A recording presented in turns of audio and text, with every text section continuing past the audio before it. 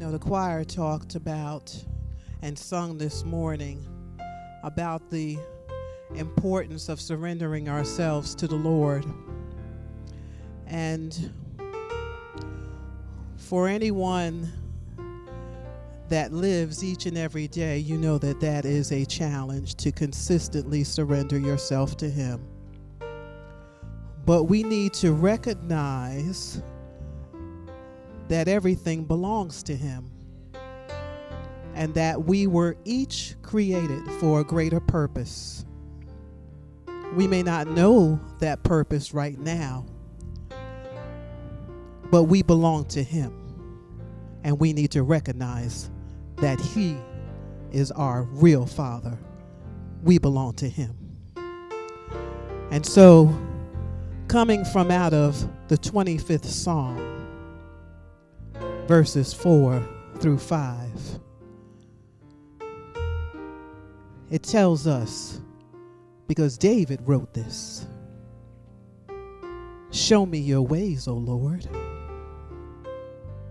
Teach me your paths.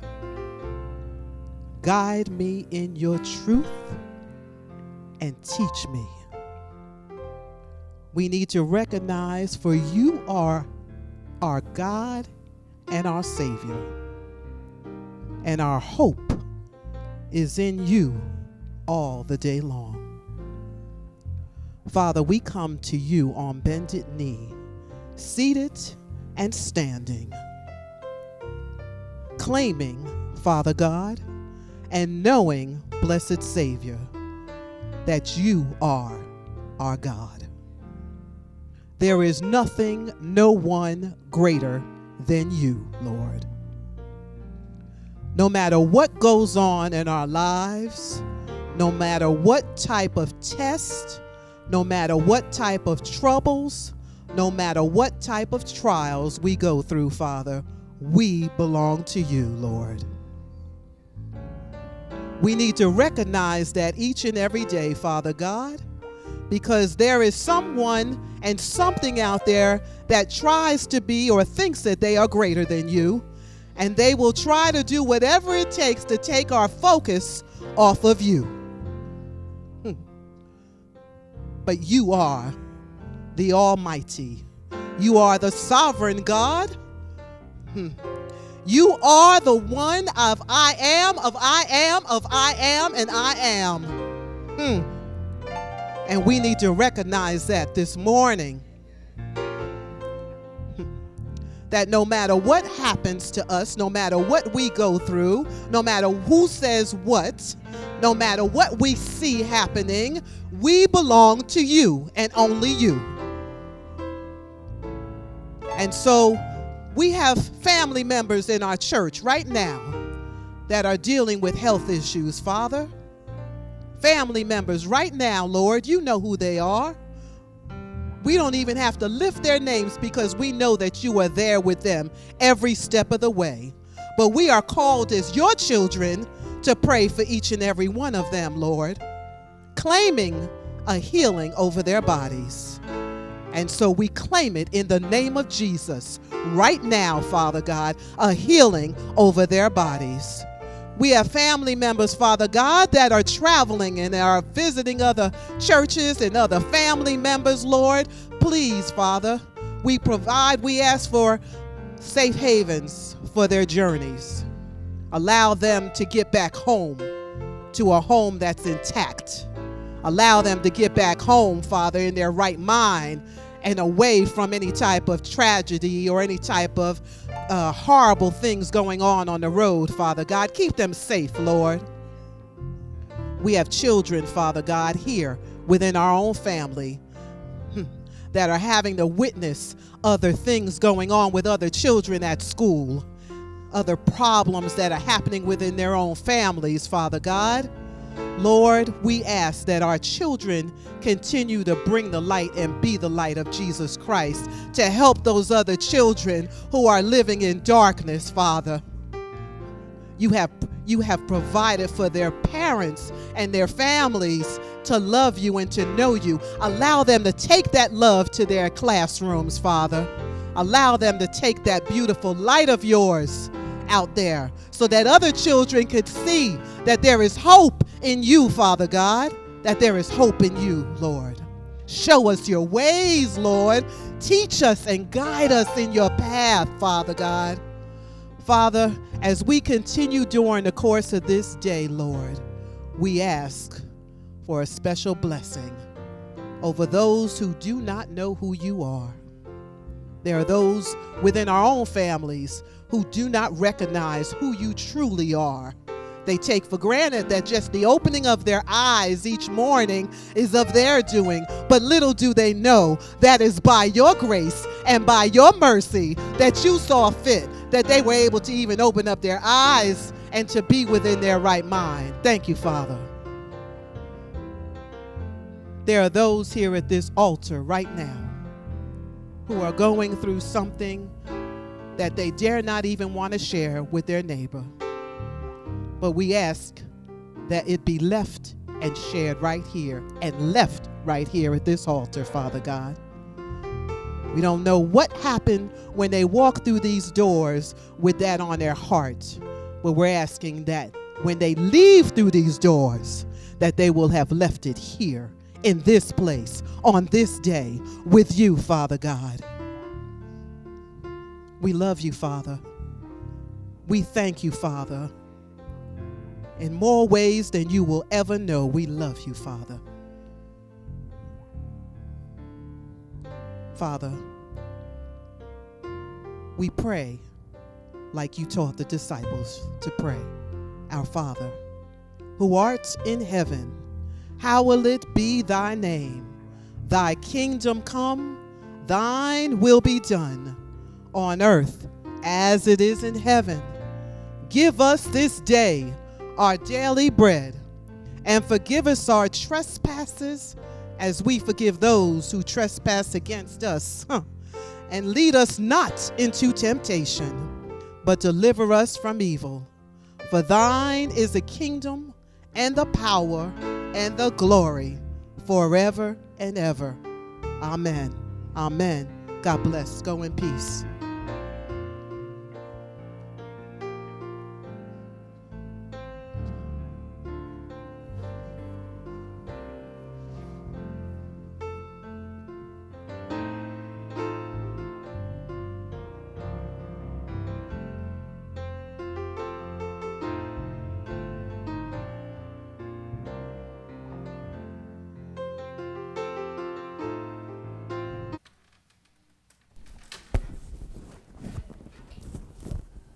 Amen. Do they see Jesus in me? Can I say that another way? Do they see Jesus in you when you open your mouth? Can they see the love of Christ in you for them when you open your mouth? Let us pray. Heavenly Father, I pray, Lord, it's your words, not my words, Lord. Use me, mold me, Lord. You are the potter. I am the clay, Lord. So let us hear what words you have for us today. Amen. Amen. Guard your mouth. Guard your mouth. Too many times we say things before we think about it.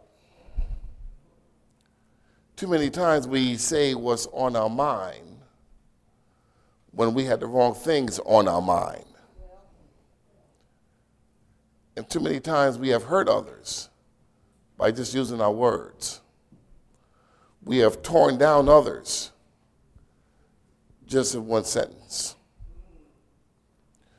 We have turned people away from God just by what we say and what falls out of our mouths. And that's one of the saddest things you can have, is that you are a child of the living God. You're a Christian person. You love the Lord, but what comes out your mouth is something completely different. What happens to that person who hears that? That person on the fence who may be saying, I need a relationship with God. What should I do?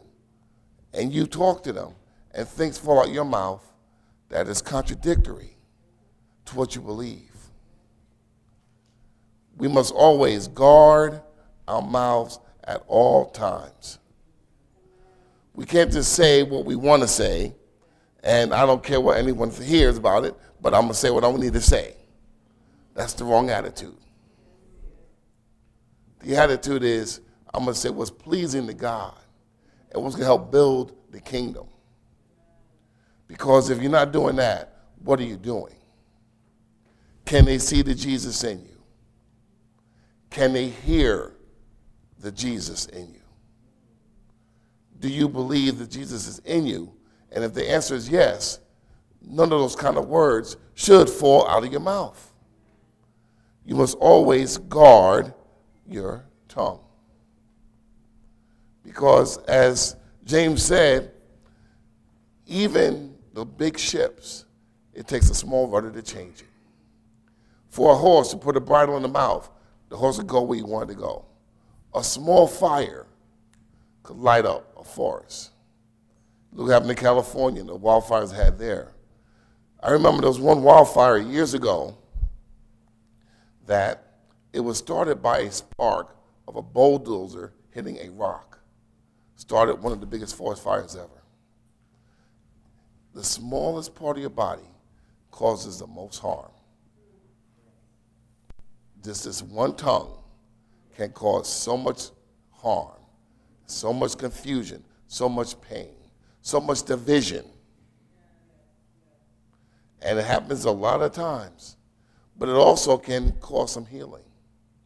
A kind word can help someone in the day. A kind word can help someone deal with some issues. A kind word can show the love of Jesus Christ. We must always be ready to speak kind words. This is why you must guard your mouth. For if you're not going to guard your mouth, here's what's going to happen. How did that happen?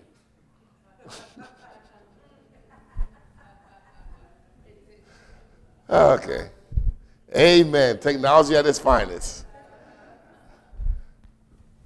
Well, as things go further, we'll get better and better. But anyway, you guard your mouth.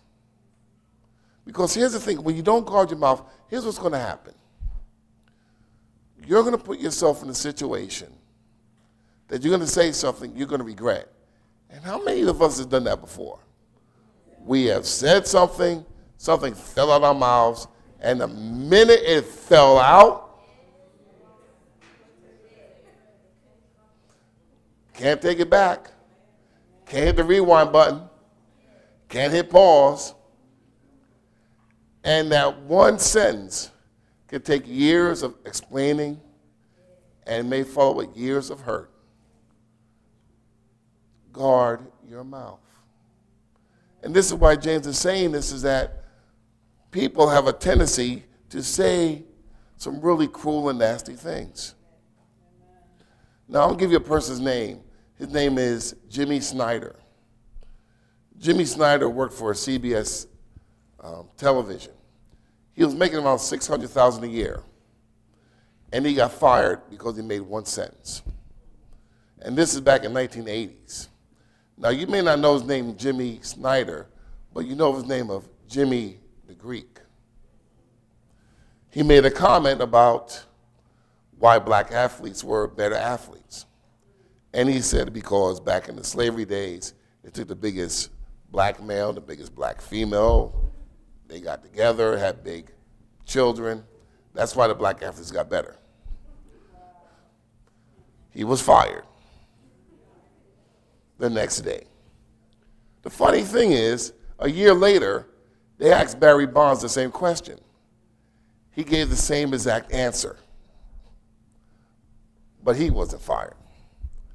And you see today what's happening with Colin Kaepernick and Nike and people burning sneakers. I thought about that for a second. I said, imagine if I told my mom, Mom, Dad, I'm going to burn my Nikes in protest.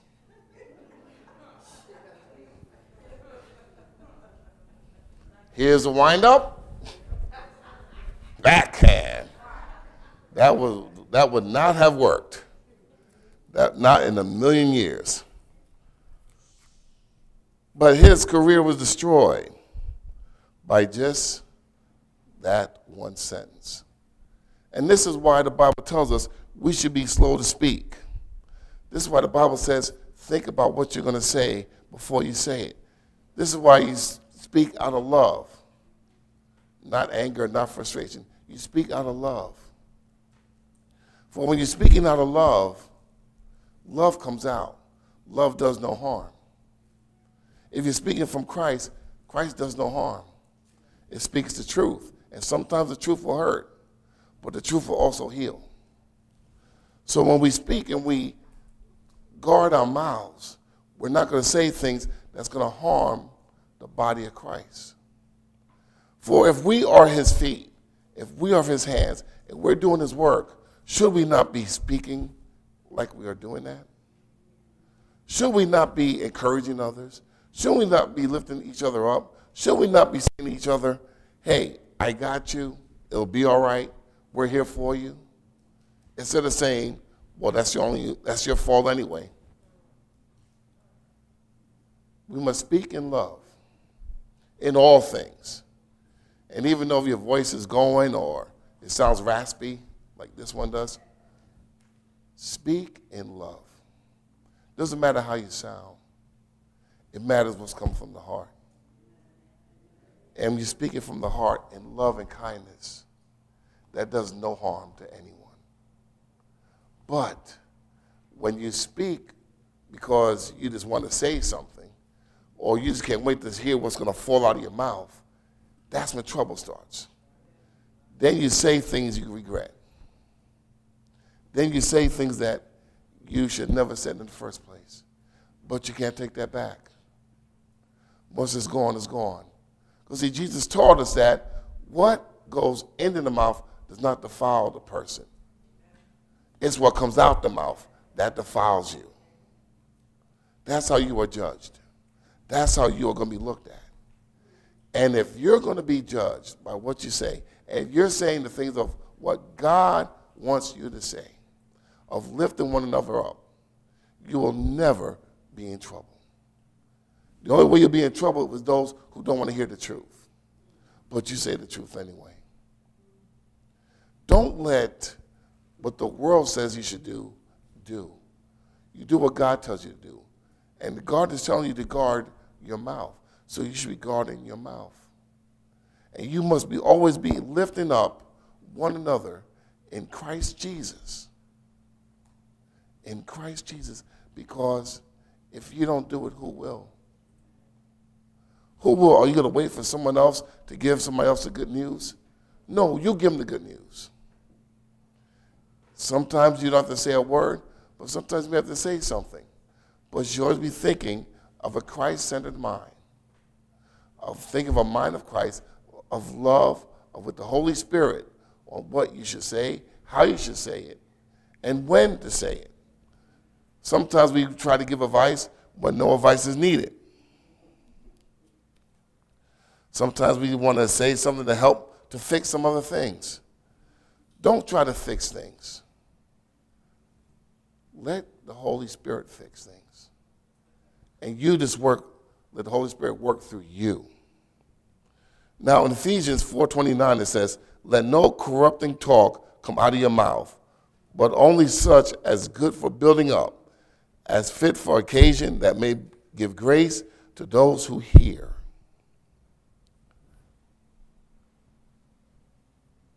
Your mouth is a weapon. Your mouth is a double-edged sword. Your mouth can bring war. Your mouth could bring peace. Your mouth could bring hate. Your mouth could bring love. Your mouth could tear down. Your mouth can encourage. Where do you want your mouth to go today? And that is the question we must face. Where do we want our mouths to go today? Realize the damage that our tongues can cause, but realize the healing our tongues can cause. Always be consistent in what you're going to say. Be of a Christ mind. Be of good cheer. Be happy. Let the words out your mouth flow as love, not as hate, not to tear down, not to harm, but to build up. Because everyone needs a little building up. So I want everybody on this side to look over here. Tell them you love them. Look back at them. Tell them the same thing. Encouragement. Encourage one another. Encourage our young folks, especially our young folks. There's a lot of issues that's going on in the world today that they're going to be affected. Encourage your young folks. And a lot of times before you want to respond to something evil with evil, don't. Sometimes you have to smile and walk away and say, hey, I love you anyway, and walk away. Because evil just brings on all the evil. You fight evil with good. You fight an evil tongue with a holy tongue. Remember, Christ is leading you. And if he's leading you, let him lead. And you fall behind. Don't take it under yourself that you have to say something. Sometimes you have to ask the Holy Spirit, Holy Spirit, what do I need to say to this person today? How many of you do that on a daily basis? If we have a conversation, Holy Spirit, what do I need to say today? Because sometimes he won't say a thing, and that's when you don't say a thing. Guard your mouth. And in this way, you will help build up the kingdom of Jesus Christ. And you'll help build up others. Because we don't want to turn people away from the gospel. We want to turn them to the gospel. And we turn them to the gospel by saying the proper things. Speaking of love, speaking of the gospel, speaking of the power of Jesus Christ, speaking of your own testimony, your own life story. And we all have one. And that needs to be shared. Amen? Amen. Let us stand as we open the doors of the church. And if you found the church home, I invite you now. The doors of the church are open.